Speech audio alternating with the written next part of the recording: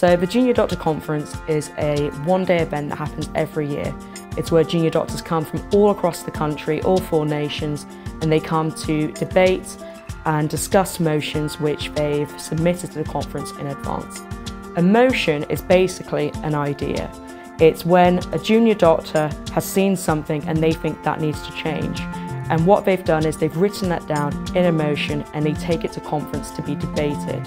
It's basically your #1 opportunity to create change in your union by junior doctors and for junior doctors.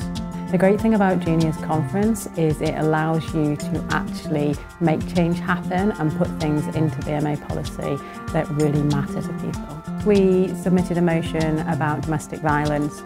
This motion aimed to highlight the rates of domestic violence in the medical profession. We were concerned that this was an area that wasn't being looked at, so we submitted a motion asking the BMA to look at the resources that they had available to those suffering from domestic violence, and also to commission someone to do some research into the rates of domestic violence in medical professions.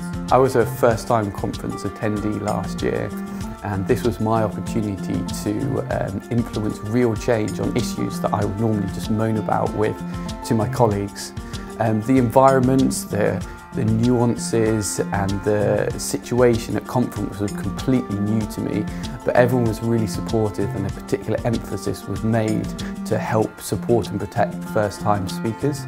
This was helped further by the Grassroots Day, which basically gave attendees the opportunity to have a dry run on what conference would actually be like.